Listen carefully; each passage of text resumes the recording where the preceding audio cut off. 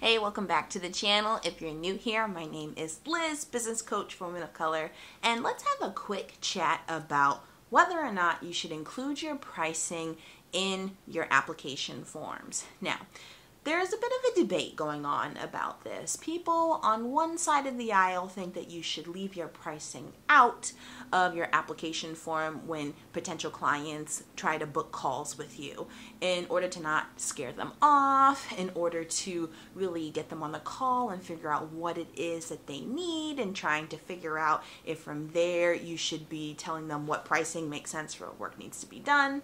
And then on the other side of the aisle, we have folks who just put the pricing out there, myself included, to be completely upfront about what it is that they provide and upfront about what the price is going to look like so that nobody's time is necessarily wasted. I see value in both sides of approaching this, but I'm going to say that it 100% depends on the actual service that you're providing. I can see someone who is doing a bit more consulting work, maybe something where you're creating a more customized product, that it makes sense if you don't necessarily put an exact price in the form, but I would recommend at least a range just so that no one's walking in blind.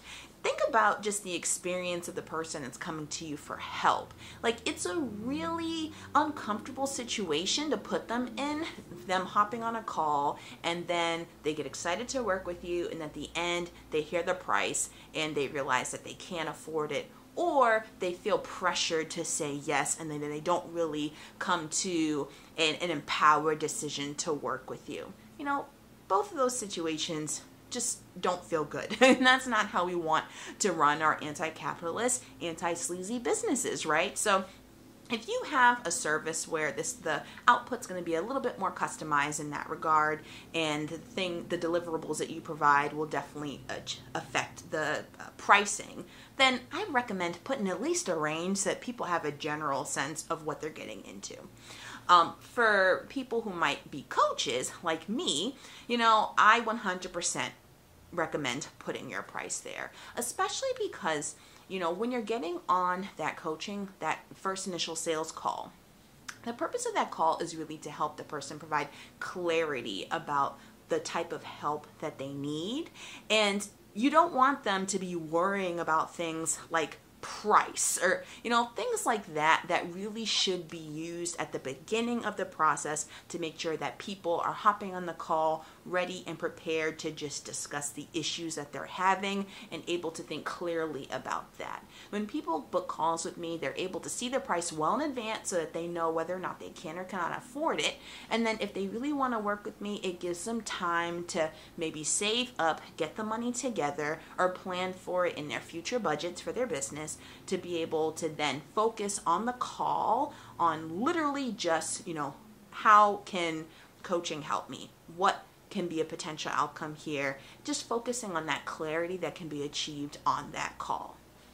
It's definitely an uncomfortable situation if potential clients get on that call and then they're distracted or worried about the price. We want to avoid that by any means because we want to be able to focus on the work. So that's one of the huge reasons why I recommend putting, if not the exact price, at least a range that people know what it is that they're walking into. In addition to that, if you're starting your business from scratch, you most likely are working a 9-to-5 job on the side. Maybe you have a family, you have people you got to take care of, you have a life. If you aren't upfront about the pricing, people are going to assume all sorts of things about how much your services are going to cost. And that means that you can get a lot of people hopping on a call with you, booking up time on your calendar, and they really just are not a right fit because they literally have no idea what they're walking into or how much the price is. And so you can easily see your calendar maybe booking up with calls if you don't have a price, but then be prepared for people to for most of those people to not want to actually end up working with you.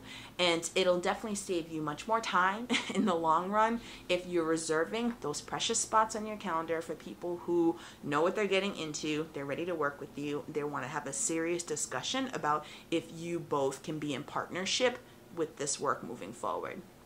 Let me know if you have any questions below. Today's a quick video, but I definitely recommend that you use the application form in that booking link as a great way to have people really talk about what it is that they're looking for in working with you, making sure that they clearly understand what they're getting into in terms of money commitment, in terms of time commitment as well, just to make sure that all of that is upfront so that everyone is on the same page. So that by the time you get to actually having the sales conversation, it's able to just focus on the work at hand at the potential partnership. Everyone's focused and clear, and it's be a much more seamless transition into working together. So let me know if you have any questions below about what to do with your booking form, if you're doing a service-based business and you are having that initial sales call, discovery call, whatever you call it, but that initial conversation basically to make sure it's a good fit between you and a potential client. Let me know if you have any questions about setting that up below. You can do it free with a platform like Calendly, and all you need is one, and then you're literally off to the races in terms of making your 100 offers to build your business one client at a time. Make sure you check out this next video here if you're not quite sure what it means to make 100 offers, but you are at the beginning stages of your business and you want to get off to a good foot in terms of consistency, sustainability, and making sure that you give your business a chance to actually grow and hit your income goals. I'll see you later.